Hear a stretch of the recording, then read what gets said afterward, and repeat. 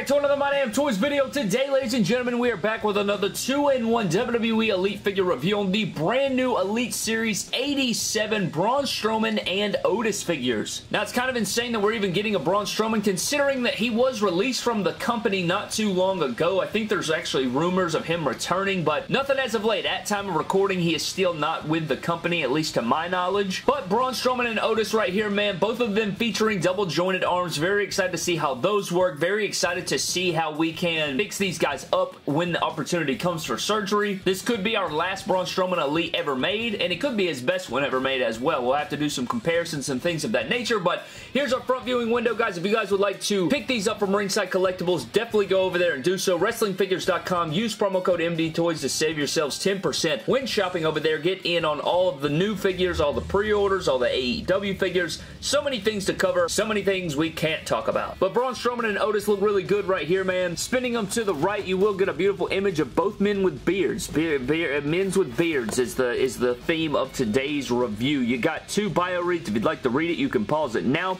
Rest of the figures in the wave, a shot of both of the gentlemen there, and that pretty much wraps up our packaging. I'm really excited to see the new packaging coming in Elite Series 89, I think. It may have been 88, but I want to say it's Elite 89. Really hyped to see what that looks like, but without further ado, ladies and gentlemen, let's go ahead and Let's go ahead and crock Braun Strowman. Is that what I was about to say? Let's go ahead and crock Braun Strowman and Otis out of their packaging.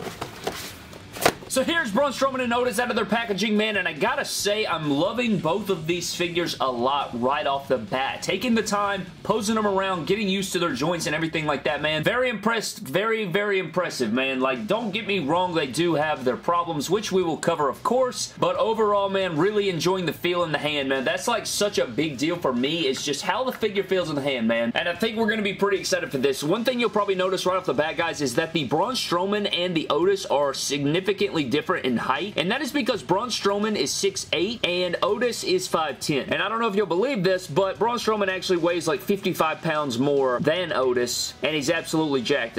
First of all, it's because he has less body fat. Second of all, muscle weighs more than fat, but these figures look absolutely fantastic, man. I'm very excited to get into this. What we're going to do first, guys, is cover Otis's accessories and Otis, and we'll run it back and cover Braun Strowman's accessories and Braun Strowman. So starting out with Otis's accessories, man, starting things off with this very interesting lunch pail. This is the Money in the Bank or the Money in the Lunch or whatever the hell. You got the Money in the Bank logo there. Very nice green color, yellow stripe going down the side. You also get the yellow handle. I actually like this a lot. Very unique. I think it would have been cool to see him come with an actual Money in the Bank briefcase as well, because I think he was carrying around both. And also, this lunch pail is not even accurate. The green color is not accurate. The buckles right here aren't really accurate. And then the Money in the Bank logo was supposed to be yellow. I think it matched the exact Money in the Bank briefcase, so that is something. It's not the biggest deal. It's just, I mean, it's kind of a big deal because it's not even accurate, but anyways, guys, if you pop this open, you will also see that it contains some meat on the inside of here, and you can actually unplug that. They come with like two little pegs right here that plug in right inside of there, so if you wanted to put something in there or not have anything in there at all, it totally works, and you can plug in that and shut it, which is really cool. I like this accessory. It's just not accurate, and you know, it can add for your catering or something like that. I don't know. You can get creative with it. Outside of that, you also have interchangeable hands. He comes with a pair of fisted hands. He comes with a pair of mic holding hands, both of which we've seen a million times. And then out of the packaging, he comes with the throne sitting hands or the clapping hands or the worm hands or whatever you want to call this. Yeah, there you go. That's what he comes with. Oh yeah, and I forgot his stupid shirt. How did I forget that? He also comes with this sleeveless cut-off Working Man Otis t-shirt or sleeveless shirt. I don't know how I forgot about that. It's like I thought it was a part of the figure or something. Working Man Otis looks really nice. Cloth t-shirts make the world go round with our Mattel WWE action figures, man, so I'm not going to complain about this one freaking bit. I love it. I think they did a great job on it, and both of these figures actually come with cloth accessories, so that's a win-win right there. But the Money in the Bank briefcase or the lunch case or the lunch box, Money in the Lunch box, Working Man Otis t-shirt, interchangeable hands, really good accessories for our Otis figure. So getting into Otis, man, starting out at the head sculpt, a head sculpt that we have seen before, but it is slightly painted. They did add some darker near the bottom of the beard there. A little bit of blonde at the top too. Kind of throwing me off at times, but now he looks completely different, right? He shaved his whole face. He's got like a whole different haircut going on, but this is the same head sculpt and hair sculpt that we saw before, just slightly different painted. This is a shirtless Otis, and it looks a little bit odd, I will say, right here, just kind of completely flat. Besides the chest hair, I do like that they added the chest hair. That's a very nice touch, but you know, that's, I don't know what it is. It's like because he doesn't have like any chest sculpture, it just kind of looks weird, like it's just flat skin, so that is a little bit weird. He also can rotate all this around, like not just the waist, but the upper diaphragm right there. He also has the double jointed arms, which are absolutely beautiful. These look like Brock Lesnar arms too, so that's pretty cool with the black wrist tape. I don't know if you'll be able to put that on a Brock Lesnar Elite or not, but they are very nicely sized. They have good girth to them and stuff. You got the double jointed pinless arms right there. Got some heavy machinery trunks, I think that's the heavy machinery logo. You got black right there. On the back it says Working Man Otis. Got the big beefy thighs right there. Knee pads are sculpted on for the double jointed knee, which actually works very well. Love his boots. Same boots as his Elite 76 figure, I do believe. However, I think they did add Otis right here. I don't think that was on his Elite 76 figure, but overall, man, the figure feels fantastic. Kind of crazy how good this figure feels in the hand. Like, you wouldn't expect it to have good articulation. He also has ball joints, and they are painted black so that, you know, you don't get the little testes hanging out. But, yeah, I like the way the figure feels a lot. I will say there was a little bit of gappage right here in his double jointed arms. Like, right here, you guys will notice, like, in these cracks right here, it kind of looks like a little bit gappy. But overall, man, figure feels really good in the hand, which is something that I will always praise, like 100%, and you can pose him around and stuff. It feels really good. I think if you wanted to fed with this guy, he'd be a ton of fun to pose around. Like, he feels great. And then for your Otis figure comparison, man, here is the Elite 76 Otis up next to the brand new Elite 87. You guys can see the same head sculpt there. It's pretty much the same figure, except he's not wearing the singlet. The articulation is very similar, except he had a single jointed arm last time, double jointed arms this time. This one definitely feels like it moves around better and feels better slightly in the hand, and it kind of looks like they made his neck look a little bit better right here in the shoulders. So yeah, man, I think this is a great upgrade from our last Otis, and it's a little bit more updated for sure, but that does it for your Otis figure comparisons. So if you guys want to see the full articulation of Otis, again, he is on just a ball joint right here. That's kind of like Mattel's signature right there, but he can get a little bit of head pivoting in there. The upper part of the torso does spin all the way around, and I mean, you don't get the best ab crunch, but he can crunch back a little bit. You don't really get to bend over a ton because it's just solid plastic right there. You do get a good waist swivel though. Shoulders move up more than 90 degrees, which is nice. You get a nice bicep swivel. Double jointed arms are pretty freaking nice. He can do anything you need him to do, I would say. I mean, he can cover his mouth right there, which is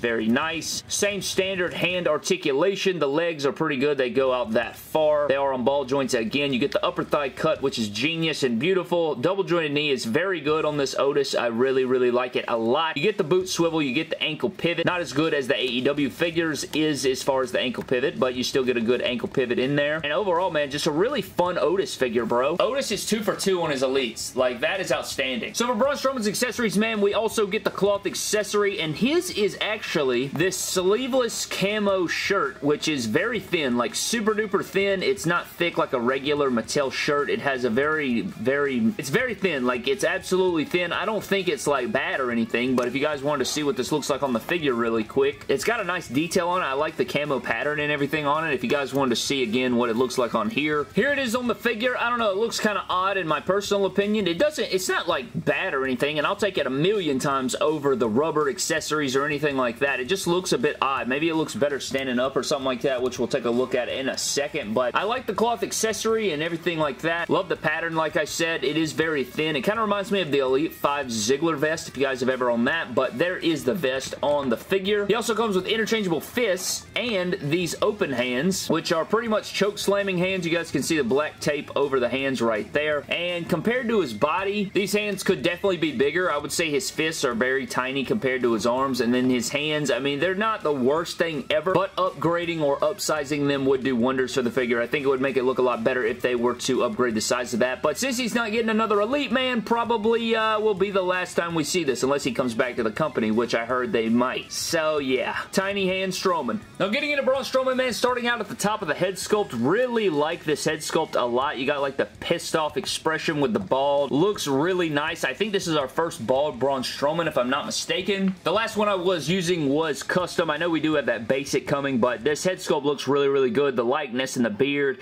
and the bald head head sculpt and everything like that. You got the tattoo going on the back. We have seen a shirtless Strowman before. I've always liked this torso for him. He's a big mammoth of a man. He's literally the Incredible Hulk in the flesh. Dude is gigantic, and it comes across in figure form, man. I wish that we could fix these tiny hands, but the double jointed arms look very good. I'm pretty sure him and Otis are using the exact same arm mold, just thicker black wrist tape and black hands, but the double jointed arms, man, are outstanding. Like, good God in heaven. He can punch himself in the face. I mean, the arms feel really good. Great ab crunch. I mean, basically, Elites are turning into Ultimate Editions with the better torso, so Elites may be better than Ultimate Editions now, bro. Especially as we forge on to the future. Of course, the Ultimates will have more interchangeable head sculpts, more cloth accessories and things like that, but going down into the legs, man, great sculpted detail down the side of the pants. You guys can see all these threads and these buckles and the camo, and then all these pockets sculpted on here, and these patches sculpted onto the pants. Really, really nice sculpt work right here. Some patches and just the colors and everything really stand out. We don't usually get stuff like this on the Elites, man, so the tooling and the beautiful looking legs right here are outstanding. You also have like the brown Roman boots right there, which we talked about with the fix-up. The belt buckle's actually painted. It just seems like they took a lot more attention to detail now, man. I don't know if that's going to be an ongoing trend or what, but there is your Braun Strowman figure, bro. If you want to see some of this articulation, like we covered, man, the double jointed arms are great. We'll also do a comparison of the articulation with the last Elite Strowman, but the ab crunch is pretty solid. Back is pretty good. Great waist swivel, not too loose. I wish this was a ball hinge. I wish they would switch from head sculpts on just a ball joint to a ball hinge like AEW figures. The bicep swivel is good. You get a great splitsy here because he is on ball joints. He can kick forward a little. You do get a great double jointed knee right there, which is excellent. He can rotate his boot and everything like that. You do get ankle pivot. You get the upper thigh swivel. I mean, dude, these Elites are just getting better and better, man. And this Braun Strowman is pretty damn good, bro. Probably the best Braun Strowman they've ever released, even though I prefer the other legs. This figure kicks some ace. And then for your Braun Strowman Elite figure comparisons, guys, here is the Elite 87 up front. I don't remember what series this one was. I don't know why the Braun Strowman series are kind of jumping out of my memory for some reason. I think it's because we had the top talents and then we had those like random Elites thrown in there that were very similar, as you guys can see. This isn't our first Elite Strowman that's shirtless, but it is our first one with these style pants. And if you guys want to compare,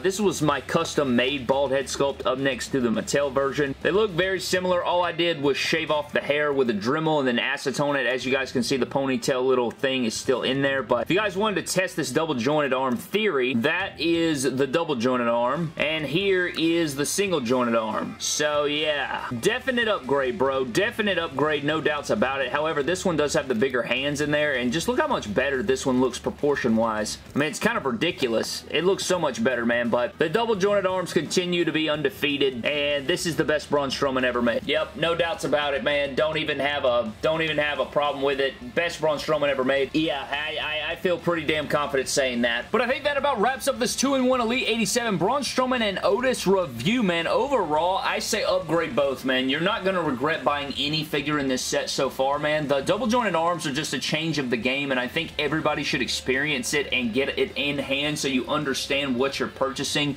and what these double jointed arms and these changes are all about. Like, no doubt about it, bro. These are gonna, like, make figures so much better, and this is only the beginning. Like, wait until, you know, they get even more properly tooled. Wait till they get, you know, they figure out how to make them a little bit tighter or a little bit, you know, better and less fragile and things of those natures. Not saying they're fragile here or that they're loose. I'm just saying those are little things that will improve over time. So hopefully, as we move on here, it's just going to get better and better, and you guys already know the figures are getting better and better. The technology's getting better and better. The things are getting bigger and better. It's just insane. Like a lot of people have stated already, this is the golden era of action figure collecting, especially wrestling figures. So with that being said, guys, go over to Ringside Collectibles and cash in your lunch pail in the bank and purchase these figures using code MDTOYS to save yourselves 10%. Again, AEW, pre-orders from SDCC, new WWE Elites, Ringside exclusives. There's so many things you got to cash in on, man. Do not miss out on it, but a huge shout out to Ringside Collectibles for making the review possible. Go use promo code MDTOYS when shopping over there. I'd really appreciate it. But before we get out of here, guys, let's get into our random shout out. By the way, both of these are just, they're upgrades from their other other figures. They're just a great upgrade. The head sculpts are great. The accessories are cool. You get the cloth. You get the double jointed arms. What else do you want, man? They're very nice. I approve of both of these purchases. And this shout out's going to go to PugPlays_YouTube. That US title going to look fresh on the Elite 84 Sheamus, and I thought the exact thing. That is a great point. The Elite 84 Sheamus is a fantastic figure. I'm so glad that it's not like shelf warming, because it is that good. Like, it's probably the best Sheamus they've ever made, and it's so beautiful. Like, as far, like, head to toe, I love when figures capture people perfectly, and I think that figure captures Sheamus perfectly, and that US Championship is going to look great on there like you said. So, a huge shout out to you, man. Thank you guys so very much for watching. I hope you guys did enjoy. Follow me on Instagram, TikTok, and Twitter at MyDamnToys. I'll see you guys tomorrow for our ranking, and I think I may also have another video going up. We'll have to see about that. But thank you guys for watching. I'll see you guys in the next video. Don't cross the line like every figure ever before these that had single jointed arms, just like yesterday. You crossed the